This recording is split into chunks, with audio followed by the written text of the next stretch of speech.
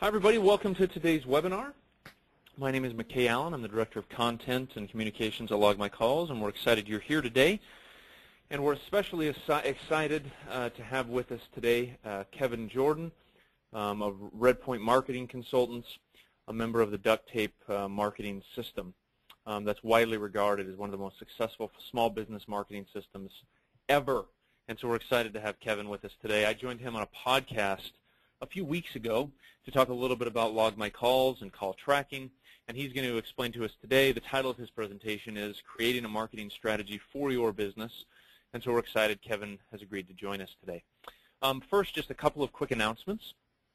LogMyCalls, just so you know, so you have some background, is a call tracking and call analytics solution. We can tell marketers which ads, campaigns, and keywords generate phone calls and which don't. It's a really great tool for small businesses if you're looking to determine which campaigns are generating actual measurable ROI versus those that aren't. And then also, we are the only call tracking solution that analyzes the content of phone calls and extracts data from those phone calls. And so it's a fantastic tool that a lot of marketers all over the place use to track what's going on with their marketing efforts. Second question people frequently ask about LogMyCalls, other than what do you guys do, is why do you do these webinars? We do a couple webinars a week with marketing experts from a variety of different areas and fields and disciplines of marketing. We do this for two reasons. First, it's useful content marketing, right? It's really informational content that helps you do your jobs more effectively. But then second, it's also really, really important for us to get in front of people who are sophisticated marketers and business owners. And so this allows us a way to do that. It also allows us to meet great partners like Kevin. You'll notice tomorrow we have a webinar about the past, present, and future of link building with Travis Bliffen, the CEO of Stellar SEO. Next week we have a webinar with Tim Ash, the CEO of Site Tuners. We're really excited for that webinar. And then we also have webinars coming up where we're going to talk about conversation analytics. So it's awesome. We like webinars a lot. So thank you for attending ours. You'll notice that upcoming webinars as well as past webinars are recorded and held in our webinar library at logmycalls.com/webinar. So with that, let's introduce Kevin Jordan. First of all, we encourage you to ask questions during today's webinar. Just type those into the little question bar. And now we'll introduce Kevin. As I said, he is the consultant at Redpoint Marketing Consultant. He's based in Richmond, Virginia. And Redpoint is a member of the Duct Tape Marketing System. It's a group of consultants that works with small businesses all over North America. They're having their meeting in a couple of weeks here, and he's getting prepared to go to that. So he's worked with small businesses from a variety of different industries, helped them market better, helped them track their marketing more effectively. He's truly an expert here. So Kevin, we're excited you've agreed to join us today. Thanks for taking the time. I'm going to make you controller of the screen so people can see what you want them to see, and then after the presentation, we'll take questions for Kevin. So Kevin, thanks for joining us, sir. Thank you for having me on. And let's make sure, can you see my screen okay right now? Yeah, it looks great. Okay. Well, I'll go ahead and start the slideshow here. All right, so my topic for the day, like McKay explained, is creating a marketing strategy for your business. And this is one of my favorite topics to speak about. And the reason I like talking about marketing strategy is because nobody else out there is really talking about it. Everybody loves talking about marketing tactics like SEO and online marketing and pay-per-click advertising, lead generation, social media. Everyone loves to talk about social media. And all these things are great, and they're very necessary, and there's certainly a place for all these things. But none of those things are really going to work very well, if at all, if they're not backed up by a rock-solid marketing strategy. That part has to come first. And so that's one of the reasons I love talking about marketing strategy. The other part is that it's really a cornerstone of the duct tape marketing system that McKay was just describing. And just so everyone's on the same page and you kind of understand where I'm coming from as a duct tape marketing consultant, before I get into the marketing strategy piece, I just want to spend a minute or two talking about what duct tape marketing actually is. And some of you may be familiar with it, so this will be a review for you. But for those who aren't, duct tape marketing was basically started by a guy named John Jantz in the early 2000s. And at the time, John was working as a big business marketing consultant. But what he realized was that he really enjoyed working with small businesses a lot more than he enjoyed working with big businesses. The problem was that things that worked with big businesses when it came to marketing just were not going to work with a small business. Small business does not have the budget to go out and hire teams of researchers to build them a marketing plan. They don't have the budget to do image advertising where they're just blasting their logo out over the airwaves and buying up all kinds of advertising and trying to build name recognition that way. They really need something that's going to be a lot more cost-effective than that. And at the time, there really was no good solution to this problem. So what John decided to do was to take the concept of a business system introduced by the book E-Myth and apply that to small business marketing. And if you've never read the book E-Myth, I highly, highly recommend getting that book. It's a real quick read. It's probably one of the best books on entrepreneurship ever written, hands down.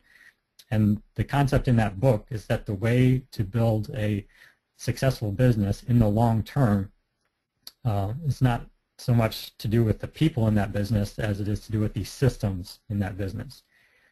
And the book proposes that even if you never intend to franchise your business, and I would say that most of us probably don't, if you build your business as if you do plan to franchise it and put those kinds of systems in the business, you'll end up in a very good place. So John took that concept of a business system and applied it to small business marketing. And he knew that the system that he was creating had to do a couple of things. It had to work in a wide variety of different types of businesses and industries and sizes of business. It had to be something that could almost be installed in the business, and once installed would sort of maintain itself without a lot of additional input from the business owner. And most importantly, it had to be something that would be simple, affordable, and practical. So simple, affordable, practical sounds kind of like duct tape, right? So that's where he got the name for his marketing system and for his company that he was starting. So he started using this marketing system, and it really started taking off. So around 2005 or 2006, he created a network of independent marketing consultants who licensed his brand and his products and his services, and are trained by him and his staff on how to use it in our businesses and how to help our clients with it. And that's basically what I am, is I am one of those independent marketing consultants who license the duct tape marketing brand, almost like a franchise system for marketing consultants. And I use it in my own business. So you're actually experiencing it a little bit today, because doing things like producing educational content and teaching webinars is definitely a part of that system. And I also teach it to my clients. And the process that I teach to my clients is a 7-step process that they use to create it in their business, or create this duct tape marketing system. And the 7 steps are what you see here right now. So the first step is basically what we're going to be talking about today: strategy before tactics, and creating a marketing strategy. Once that's done, we create something called a marketing hourglass for the business, which is basically a sales funnel with a bottom half. That's kind of a way of turning every customer into a referral source for new customers. We publish educational content about the business. The webinar series done by LogMyCalls is an excellent example of something that might go into that step. We put that content online to create a total online presence for the business. We use the lead generation trio of advertising, public relations, and referrals to generate leads, and then we use a lead conversion system to turn those leads into customers. And last but not least, we put it all together on a marketing calendar so that it can be maintained on an ongoing basis. So that's the entire duct tape marketing system. And like I said, we're just going to be dealing with that one small piece of it today, the first step, which I would say is probably the most important piece and also the most often skipped. People love to jump right into tactics, and they often just either give lip service to strategy or skip it entirely. So strategy before tactics. What are we talking about when we say strategy? There's really three things that go into creating your marketing strategy. And I'm going to talk about each one of these things, and I'm going to give you action assignments that you can go and complete for each one of these steps. And I hope that some of you listening today will actually go out and do these things and walk away with a much better idea of what your marketing strategy might be as a result. So the first step is identify your ideal client. So what do we mean when we say ideal client? Well, in the world of duct tape marketing, the way that we define ideal client is somebody who is going to be highly profitable for your business and who also will refer new customers to you. Because theoretically, if everyone who came into your business, if every client or customer that you had was highly profitable and also referred new business to you, two things would happen. Number one, I'd be out of a job, and number two, you would be in a very good place because you really wouldn't have to do much marketing, if any marketing, and every customer that you had would be doing your marketing for you. Now, obviously, in the real world, it doesn't work out quite like that, but we still want to try and get as many of these types of folks in your business as possible. And the first step to doing that is to figure out who exactly they are. And this is where your first assignment of the day comes in. So what I want you to do is to go into your bookkeeping system or to talk to your accountant and bring up a profit by customer summary report from the past year or past couple of years in your business, whatever makes sense for you. And you're going to determine who your most profitable customers have been during that time. Take all these people, put them on a spreadsheet, print it out if you want to do it that way, and go through that list and highlight or circle all the people on the list who you know have also referred new customers or clients to you. And then once you've gotten those people, you're going to create a separate list just of those people who are profitable and who you know have referred new business to you. Once you have this list, what you need to do is go through the list and start taking notes about all the things that these people have in common. You want to think about demographics like age, gender, ethnicity, geographic location, income level, profession.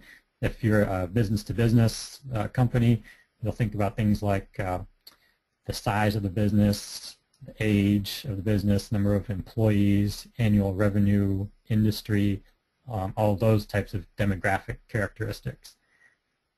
You'll also think about psychographics. So in the case of individuals, it would be things like what organizations or clubs might they belong to, what do they do in their spare time,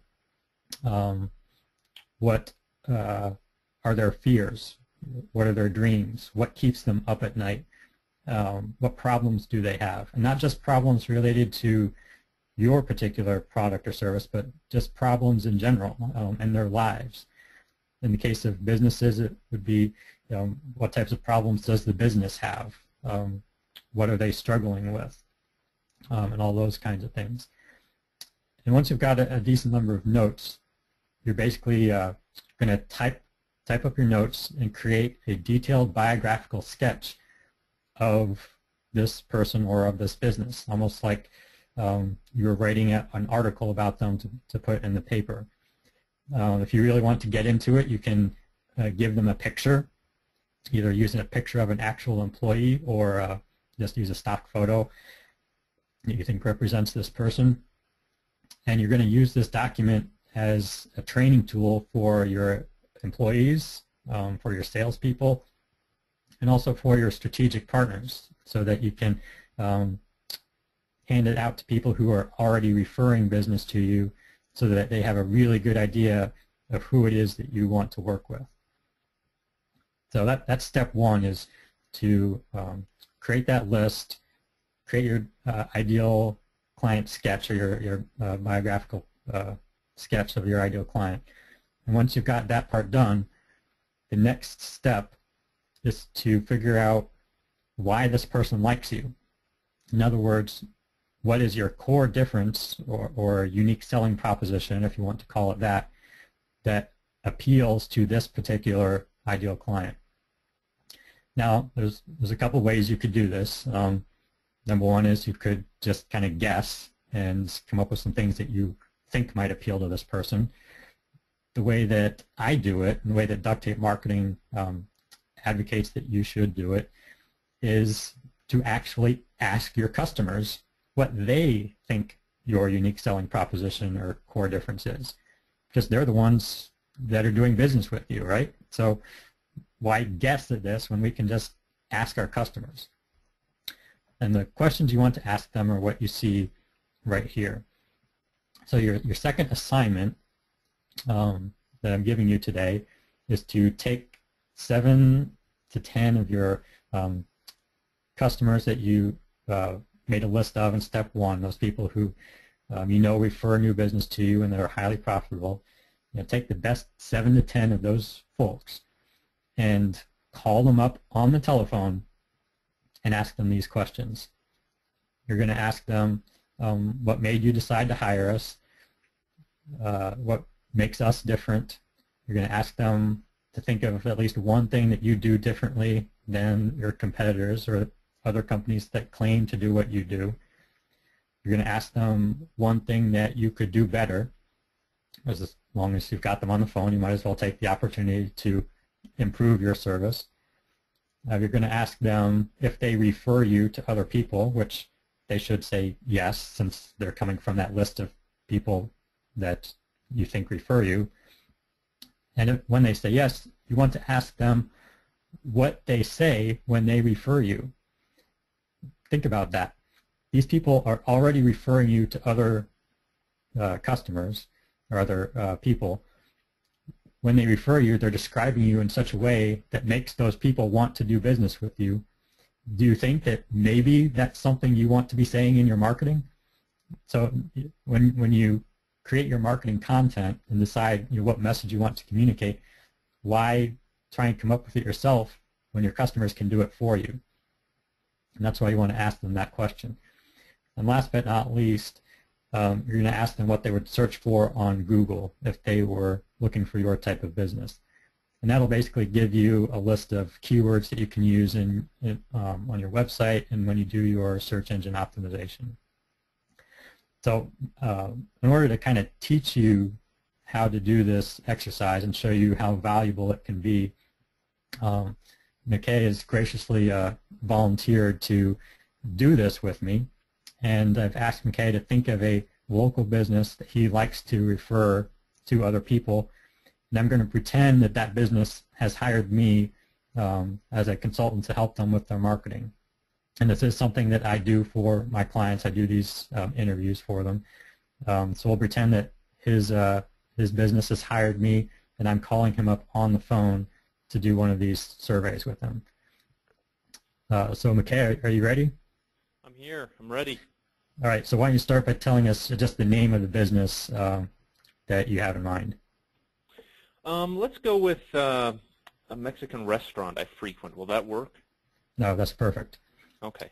So this restaurant, I like it. It's called Don Pedro's. It's good stuff. Okay. Good Mexican food. Excellent.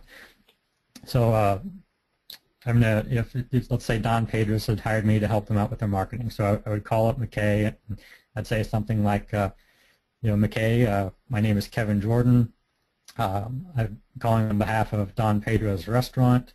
They have recently hired me to help them out to improve their customer service and their marketing.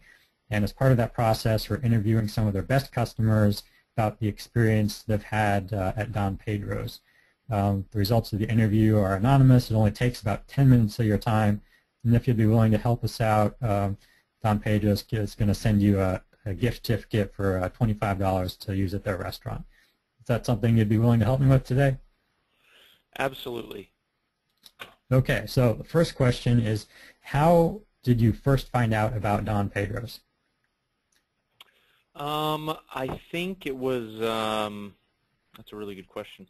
I think we were actually, when we moved to the area, we were actually just Googling for Mexican restaurants, and it had the most and best reviews of places we could find. Okay, sounds good. So other than the ratings and reviews, was there any other reason that you decided to go try it out? Not really.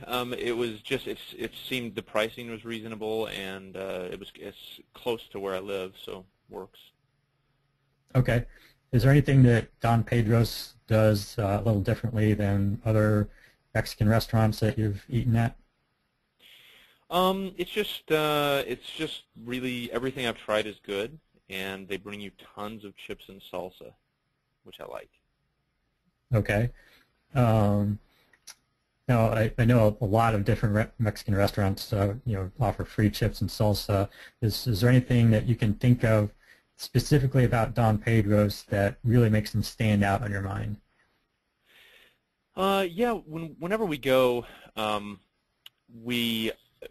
I'll tell you two things actually. They always offer. There's always coupons that they offer frequently, so it's nice. You get 50% off a meal, and then we've never had a bad thing there, as I said. It's good food. Okay, and what's your favorite dish there at Don Pedro's? Probably the pollo asada is super good. It's like a plate with chicken, and it's Okay, good. okay. Can you think of anything that Don Pedro's could do better to improve their service for you?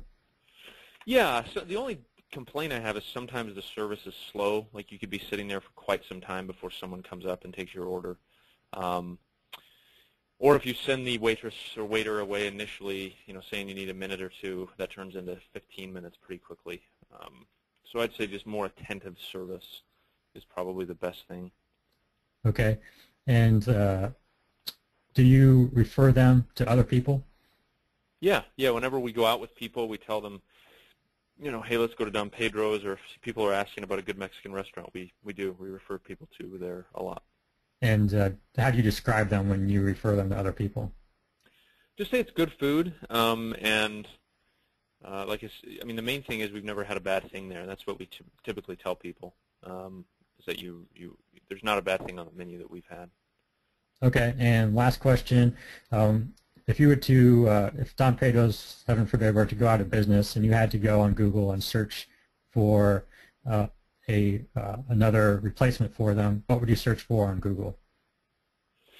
Probably just Mexican restaurants in St. George, Utah, which is where we are. Okay, excellent. Well, thank you very much for your time today, McKay, and we'll get that gift certificate out to you in the mail. Sounds great.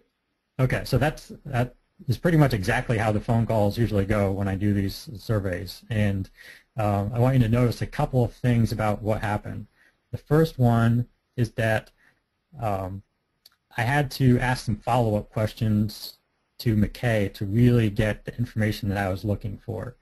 For example, initially when he asked us what was so great about the restaurant or what they did differently, he mentioned chips and salsa. Well, that's not really different. I mean, I don't know about you, but just about every Mexican restaurant I've been to offers free chips and salsa. So that really wasn't good enough for me. And that actually is exactly what happens during these interviews. Almost always the first thing that someone says is not really the good stuff. They'll say something like the company has good customer service or their prices are good, and that is not good enough. You need to dig deeper than that. And that's why you need to do these interviews in person on the phone and not via email or via direct mail or anything like that. You have to have either you or a third party do them on the phone so you can ask those follow-up questions. The second thing is that we really got some good quality information that if we were Don Pedro's restaurant, we could really take and use in our marketing. Things like how he found out about the restaurant, the ratings and reviews on Google. We now know how important that is. We found out about the coupons that we offer, so maybe we could do some more with those. And this was only from one interview. Once you start doing 6 or 7 or 8 of these interviews, what's going to happen is you're going to start hearing the same thing over and over again. People will even use the exact same words to describe the business that they're talking about. For example, when I did these for a local insurance agent, almost every single client that I talked to said that the agent was really good about responding promptly to emails and phone calls, and several of them specifically mentioned that as a difference versus the last insurance agent that they had had. And this actually wasn't something that the insurance agent was communicating in his marketing. So, you know, in his customer's mind, that was one of the main reasons that they worked with him, but that wasn't something that he was saying in his marketing messaging. And a lot of times, what happens is that what the business thinks is their unique selling proposition might not actually be what their customers believe is the most important core difference about the business. And that's why you really need to do this exercise and why it's such a valuable part of creating your marketing strategy. Now, the last piece is to put the 2 things that we've done so far together to create your brand. And so your brand, of course, involves things like your logo and your tagline and your visual elements, the colors and all those types of things. But at the heart of it all, what your brand is what do you stand for? What is the one thing about your business that you want people to take away and remember that distinguishes you from everybody else who claims to do what you do? For example, in the case of myself and duct tape marketing, it's simple, affordable, practical, small business marketing. And everything about the brand, from the name of the company to the logo and everything else, supports that statement: simple, affordable, practical, small business marketing. So you just need to determine what is that one thing for your business that you want to communicate, and then everything about your brand needs to support and emphasize that point. Just to give you a quick example of how that works in actual business, I'll go through a quick example from a recent client that I worked with, and then we can maybe take a few questions. So this is a company that I actually am still working with. I started working with about 6 months ago. It's a local real estate investor from the Richmond, Virginia area. This company is RVA Property Solutions. And when he first came to me, he really had no way of distinguishing himself from his competitors. And in case you aren't familiar with real estate investing, it's basically people who go around buying houses for cash. There's the Home Investors brand, the We Buy Ugly Houses people. So there's some big name companies out there and some big name franchises that do this type of thing. And he was trying to compete against them, and the only way he could really compete was to offer higher prices when he bought people's houses. And of course, nobody wants to be competing on price. That's how you end up being the first one to go out of business. So I took him through the entire process that I just described to you, and what came out through that process was 2 things. Number one, when someone is in a position where they need to sell their home for cash, it's not a high point in their life. Usually there is some sort of underlying problem, whether it's facing foreclosure or having lost a loved one that left them a property that's fallen into disrepair or something like that. There's some sort of underlying problem that is really causing them a lot of stress. And number 2 is that a lot of these properties might not be in the best neighborhoods of the city. So all these companies that are going around buying houses for cash really aren't doing anything to address those 2 problems. They're just, they buy the house and then, shake hands and go on their merry way.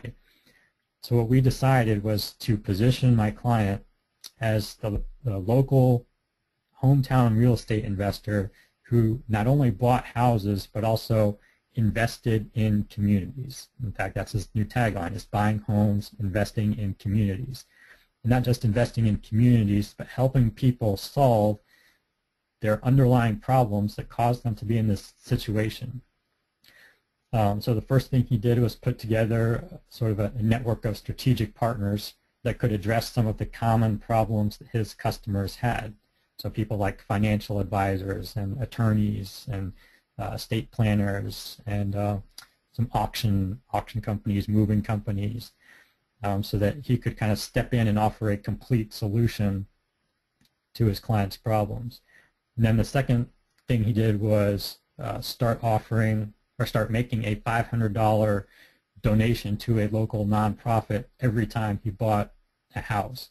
And he would allow his clients, the people he was buying a home from, he would allow them to choose the nonprofit that was active in their community, and the donation would be made in their name. So not only is this person having all of their problems addressed, but they're going to have the opportunity to give back to their community. We basically rebranded his entire company, built it around this concept, and we just launched his website 2 weeks ago, as a matter of fact.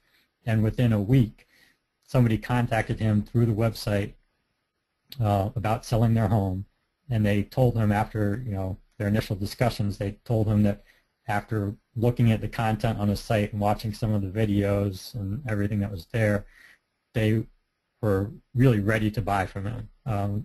They were about 80% sold before they even contacted him, just because they had so much trust in his brand from the website.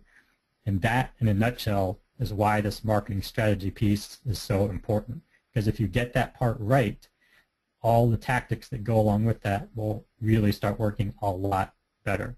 And I think that story illustrates that perfectly.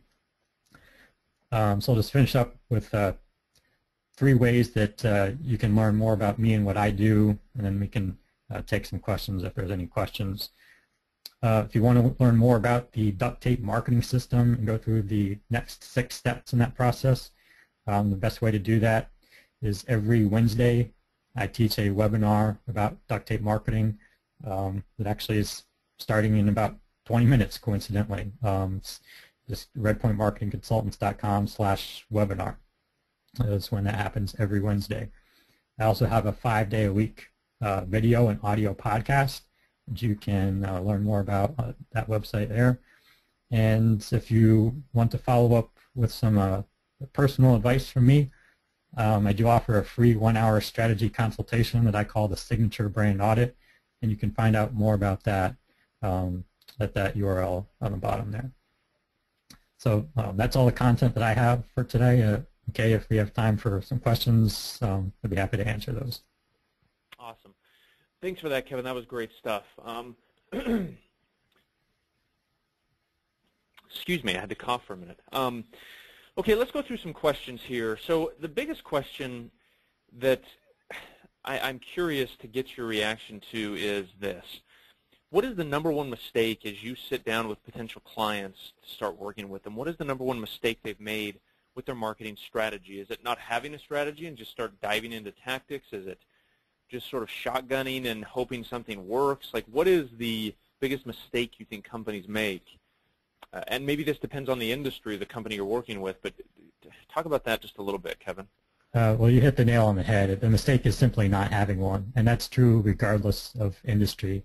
Like I said at first, this is the part that's most often skipped, and what I find that most people doing is simply going out and copying what everybody else is doing. So, if it's a, let's say, a dentist or a electrician or, whatever type of local service provider, they're going to go out and say, hey, we have the best quality, we've got the best products, and we've got the best prices, right? You see that all the time. Best quality, best products, and best prices. Well, guess what? It's actually impossible for you to have all 3 of those at the same time, because if I'm willing to accept poor quality or bad customer service, 100% of the time I can get a cheaper price, right? If we're willing to accept bad quality, we can always get a cheaper price. So you can never have all 3 of those things at the same time. But most businesses, as their marketing strategy, pretty much use that, best quality, best service, best price. And It really, if you actually do have all three of those, you're not going to be in business very long because you're basically going to be working for free. Perfect. Yeah, that makes sense. And then does this depend on industry? I mean, like, do you see certain problems creeping up in the same industries over and over again, or really does it just depend on who's running the marketing at that business? Well, as far as the individual industries, I guess you get into more of the tactical part of it there because that'll depend on whether the marketing is more online or offline. If it's a local business, obviously it's a very different situation than someone like yourselves with a national or even international target audience. So those have more to do with the tactics and the strategy. But I'd say the process that I just described works pretty universally in terms of like helping you create a better marketing strategy. And the mistakes that I see are also pretty universal when it comes to strategy. That makes a lot of sense. And then finally, the thing that fascinated me with your approach with me as the customer of your client was like you said, you really dug down into the actual reasons. Because like you said, I mean, everybody serves chips and salsa. Though I did go to a Mexican restaurant once that made you pay extra, which I thought was tacky. But anyway, so you really need to try to get down to why did they choose you. How important is that in creating the strategy? Because it seems to me like there's going to be the reason they chose you that's going to be really critical to developing the whole entire process, your marketing strategy and process. Yeah, the reason they chose you is the most important thing. And what I suggest, if you're having trouble getting to the bottom of that, ask people to tell you a story about a time that you really made them happy, or tell them have them tell you a story about a time when, or just any experience that they had working with you that they really enjoyed. And when they start telling the story, these things will start to come out. So if you straight up ask them, what's something that makes us different, or why did you choose us? Sometimes they have trouble articulating that. But when they start telling stories, they'll just kind of slip into it, and all of a sudden in the middle of their story, they'll say something like, "Oh, yeah, that's really why I started working with you. Come to think of it, is that reason?" It's amazing how quickly those things come out. And then finally, last question. I guess, tell us a little bit more about Redpoint and how that fits into the duct tape marketing group. Like, talk a little bit about how that whole thing is structured and what it is, because we threw a lot of names around today. So just explain how that all interplays with one another. Okay, so Redpoint Marketing Consultants is my company. I'm an independent marketing consulting, or I have an independent marketing consulting practice.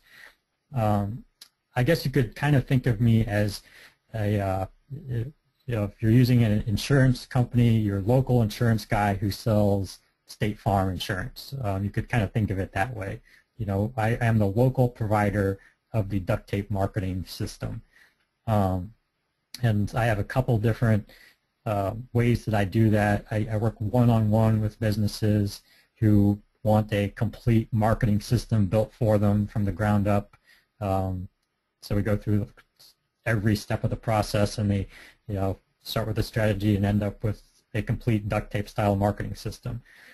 For newer businesses or businesses on a smaller budget, I have some coaching programs that I offer where they can come to me for advice on an ongoing basis, and I can point them in the right direction at each step, but they're actually going out and implementing the advice that I give them. So they're in charge of getting it done. I'm just kind of guiding them through the process. Great. Makes a lot of sense. Kevin, thanks for taking the time today, sir. We appreciate it. It was great stuff. Thanks for answering some questions. And, yeah, you did a wonderful, wonderful job. So thanks for taking the time. Everybody, thanks you for joining us as well. Make sure you come to our webinar tomorrow with Travis Bliffen, the CEO of Stellar SEO. and you'll learn about link building, whether it's good, whether it's bad, and what the future holds for it. So any final thoughts before we conclude, Kevin? Nope, just once again, thanks for having me, and had a lot of fun. Awesome.